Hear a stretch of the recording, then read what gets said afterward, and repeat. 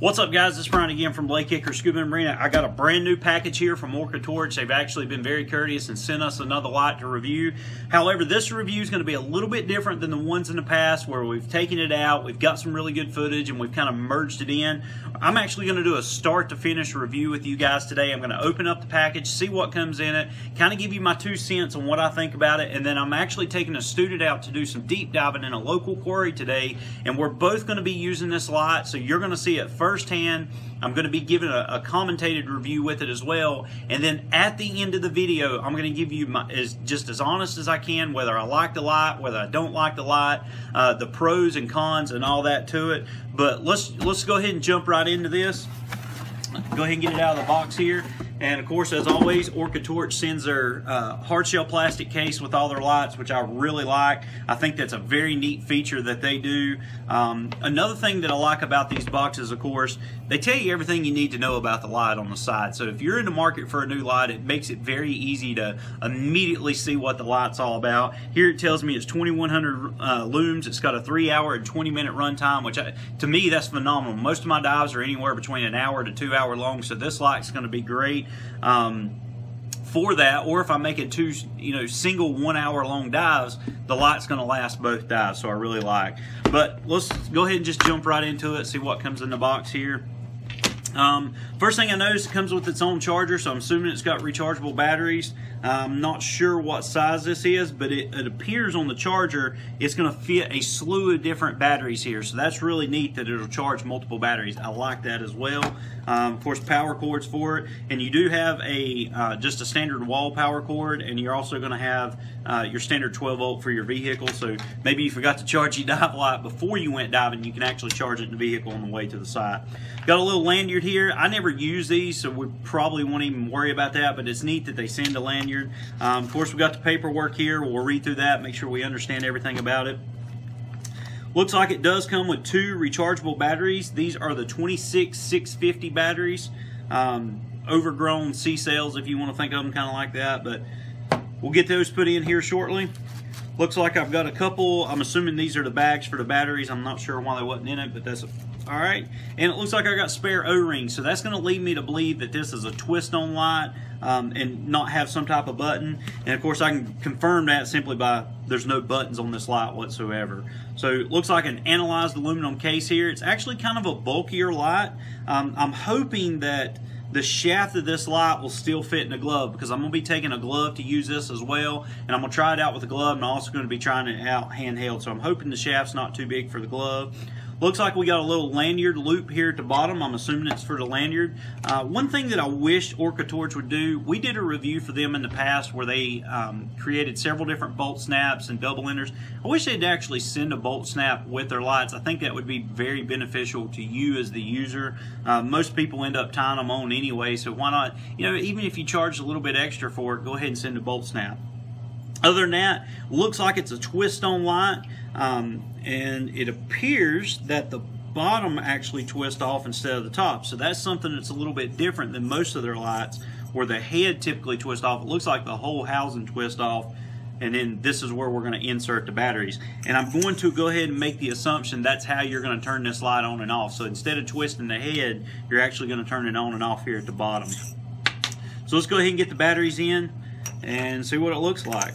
According to the box, it's 2100 lumens, and this is straight out of the box, guys. I'm not charged the batteries or anything. And holy cow, check that out. 2100 lumens straight out of the box.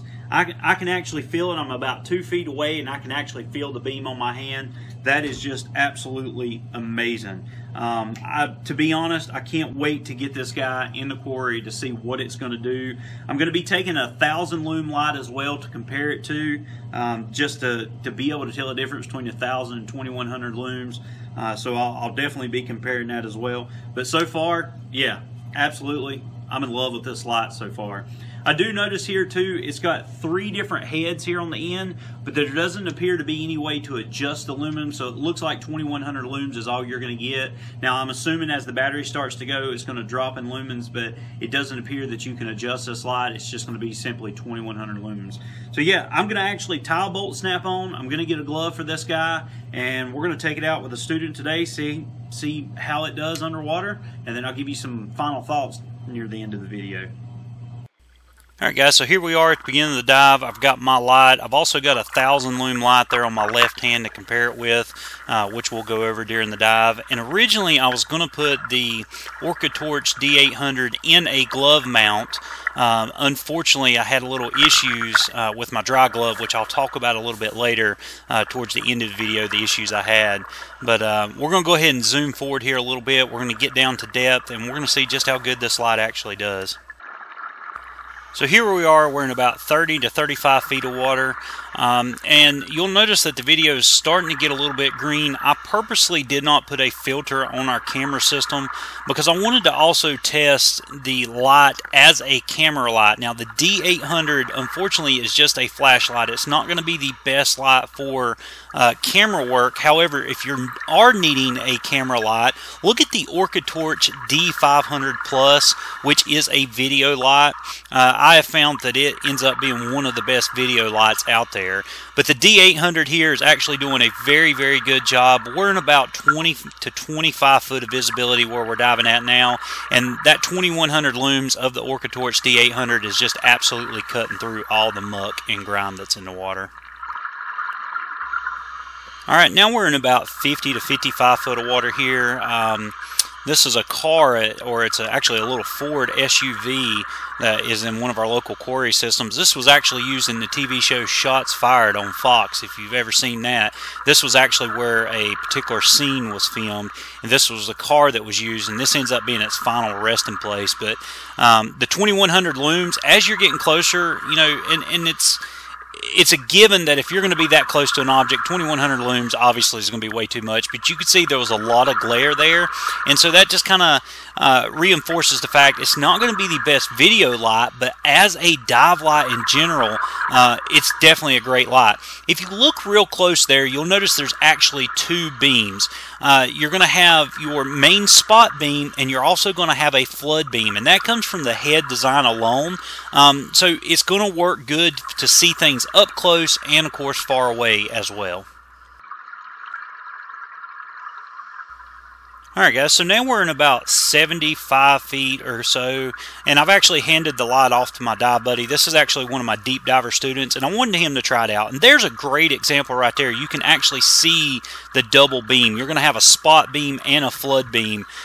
So it's really going to be helpful to cut through all the turbidity in the water and still give you some good light to be able to see with. Once again, I wasn't using a filter on my camera here just because I wanted to see what the light would pick up as far as video quality goes. And though it's not going to be the best video light for you, just as an all-around good dive light, so far I'm really impressed with what I'm seeing out of this light. Alright guys, so we're still in that 75, maybe 80 foot depth range now, and I'm actually going to do a comparison. The light that you're seeing from the right hand side of the screen, that's the D800, the one that just came in from the top of the screen. That's one of my other dive lights that I use a lot, and that's actually 1,000 looms. So I wanted to see if that D800 at 2100 looms would actually overpower the 1,000 loom light, and it's actually doing a pretty good job. You can see that the 1,000 loom light was more just a direct spot, if you will, but with that double beam from that D800, it was lighting up that whole alligator there and not just the head of it. Alright guys, now we're right at that 100 foot mark. This is the bottom of one of our local quarries, and as you can tell, the visibility is just black. We maybe have a foot of visibility of that, but the D800 is literally cutting through every single bit of that. You can actually see quite a bit of the turbidity, which are just basically the suspended particles that distort our vision when we're underwater, and that D800 is really just sticking out. My student is actually using the camera here filming me, and he's probably about, I'm going to say 5 or 6 feet away, and of course I don't have the light shining back at him. I have the light shining out in front of me, and you can see just how powerful that 2100 looms is. Even in about a foot of visibility, it's increasing my viz up to say that 3, 4, maybe even 5 foot mark. Alright, in this last clip, guys, I wanted to just see what it would do if I was to use the OrcaTorch D800 as a video light. So I've actually got my camera mounted to an extension pole, and I've got the light actually mounted up underneath the pole itself in the same direction that the camera's pointing, and I wanted to see if the overall flood beam would work well enough as a camera light. Now here is where I wasn't really impressed with the D800. Although it's not a video light, I was really hoping that the flood beam would come into play and be a good video light source. Unfortunately, it's not. The good thing is OrcaTorch does make the D500 Plus, which is a video specific light, so I think it would be a lot better than the D800 in this particular type of situation. Alright, so as we're coming to the end of the dive here, I gotta be honest, I'm very impressed with how the light is actually working for me underwater. There are some downfalls to it, which I'll talk about at the end of this video, but all in all, I'm very impressed with the OrcaTorch D800 and the 2100 lums that it gives you. As far as runtime, this dive here was about an hour long, so in general, that light stayed good for a solid hour. I'm going to use it actually on another dive too and continue to test this light, but so far I'm actually very pleased with the runtime and just how well this light really does. Alright guys, so here's my final thoughts. The OrcaTorch D800 is an awesome light.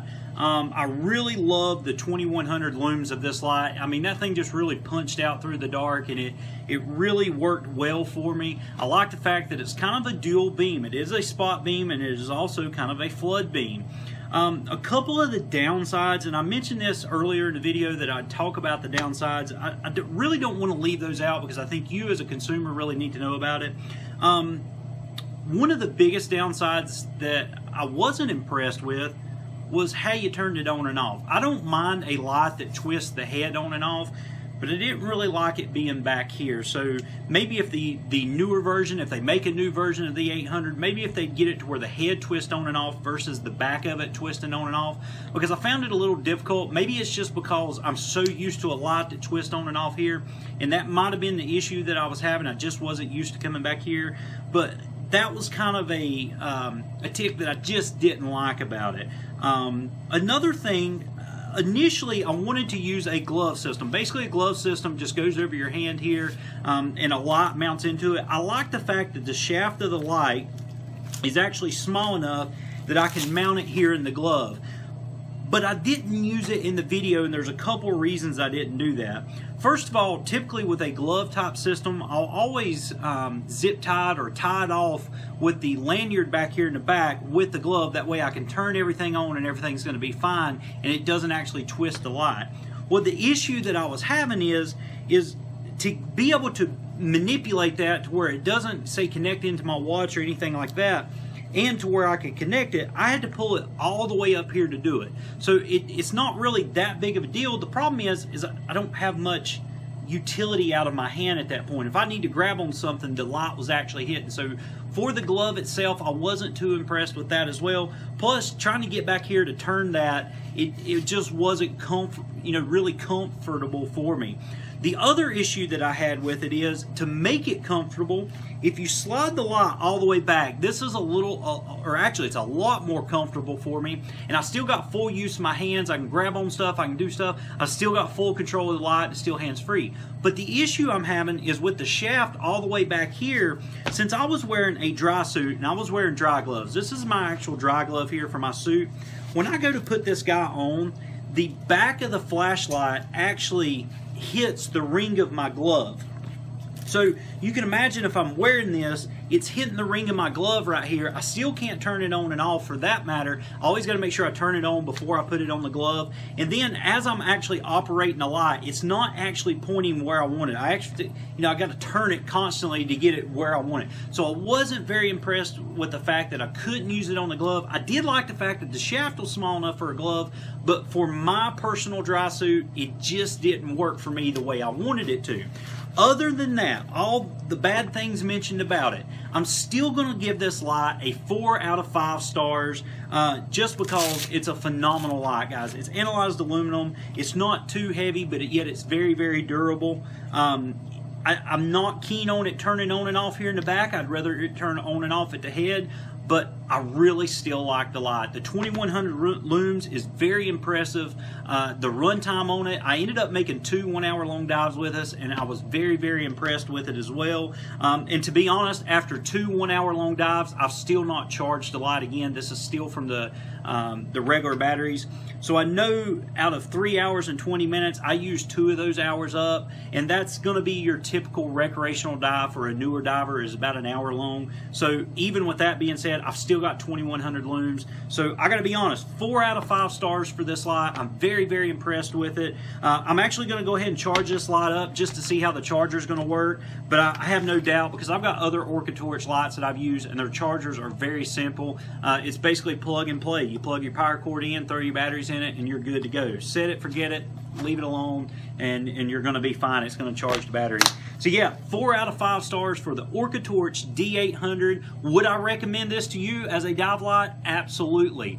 If you're in the market, say, for a light that can mount on your hand, probably not so much. Check into the OrcaTorch D550 for that, if that's going to be the application you look for. And as a matter of fact, I'll link that up above. We actually did a review on the D550, and I'm really impressed with that light as well. But getting back to the OrcaTorch D800, excellent light, 4 out of 5 stars. Definitely got my thumbs up on it, so definitely check it out. If you got any questions on this model, guys, please put it down in the comment section below. If you'd like to purchase this light for yourself, there's going to be a link in the description. Simply click on that link and it'll take you to a purchase page for the OrcaTorch D800. But guys, I hope you liked this review. I hope you liked how we changed it up. I wanted to do a more realistic, real-time review for you versus just me taking it out and using it. I wanted you guys to see firsthand exactly what I look at when I review the light and things like that. So if you like that, give me a big thumbs up. Definitely share this video as well. But guys, if you got any questions, please put it down in the comment section below. As always, make sure you follow us on Instagram and Twitter, like us on Facebook, pin us on Pinterest, subscribe to us here on YouTube, and as always, guys, we appreciate your business. Guys, we really appreciate you watching our videos. If you liked it, make sure to give us a big thumbs up. If you're not a subscriber, simply hit that subscriber button for us, and make sure you hit the little bell to turn on all notifications. If you want to see some other cool videos, make sure to click these links here. They could be scuba tips, they could be diving videos, search and recovery videos, or gear reviews. Once again, guys, we really appreciate it.